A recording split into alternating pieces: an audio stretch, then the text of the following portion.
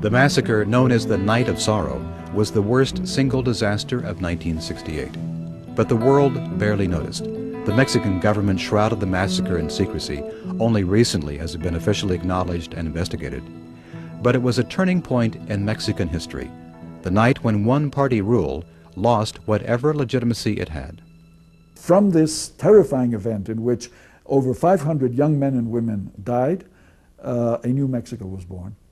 A new democratic Mexico that has finally flowered in these days. In the 1990s, it took a long time, but it would not have happened without the events of 1968. The massacre took place just before the Olympics in Mexico City and horrified Harry Edwards, who was organizing a boycott of the Games by black athletes. There were so many people being picked up, so many people being killed, that they were literally hauling out corpses nets under helicopters like they did in Vietnam, because they did not want mass funerals and so forth, either just prior to and most certainly not during the Olympic Games.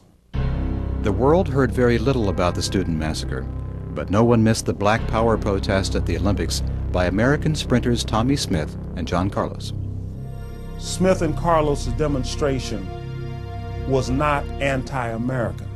It was pro-human rights, and most specifically pro-black rights.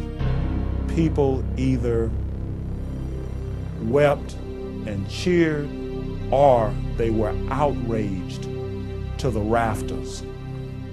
Smith and Carlos were expelled from the Olympics, but their Black Power salute became one of the most provocative and enduring images of 1968. I turned your whole time upside down. I caught you cheating and running around. There's a smile up on your face while another takes my place, and there'll be laughter instead of tears. More than ever, conservative Americans thought the country and the world were on the verge of a nervous breakdown. They wanted law and order. George Wallace was their man.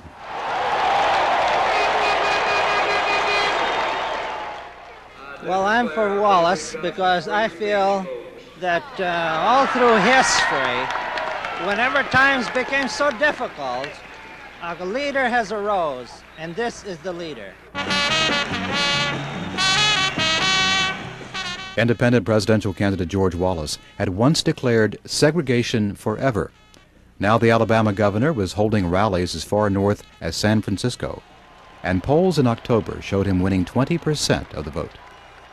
What do you think's wrong with America? With America? The rioting, the trouble in the streets, the trouble in our schools, the Supreme Court, which is almost, well, let's say, we think is pro-communist. Now let's talk about law and order a moment. And we need to talk about it, but really you don't have to talk about it. You see it all around you all the time. The breakdown of law and order. The reaction that he stirred scared me.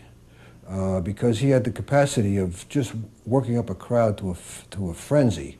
When that same group from Berkeley were groveling around in their beards and filth in Selma, Alabama for 8 weeks, the Washington Post said, "It is a great and holy crusade," and now they've created themselves a Frankenstein monster, and the chickens are coming home to roost all over this country.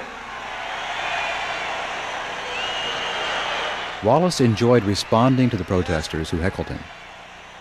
Come up here after I've completed my speech and I'll autograph your sandals for you. I'll let you do that. And oh yeah, good haircut would help you. I think that's all your problem. Good barber could cure you. It was really the beginning of what is today the phenomenon of the angry white man. And I'll tell you, they ought to take them people over there and put them in a bunch of cages and ship them off in a ship and dump them. Or take them to Vietnam, get them all, put them on the front line and bring our boys back and A-bomb them guys. It also contained an element of economic populism that was very important. Of course, his people were trying to beat the hell out of me, so it's hard for me to see their economic agenda.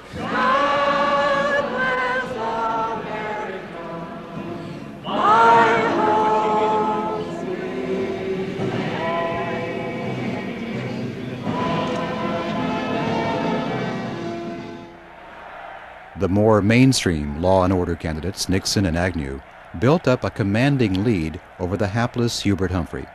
Nixon ran a very controlled, almost antiseptic campaign, dominated by Madison Avenue advisors who recommended carefully orchestrated appearances.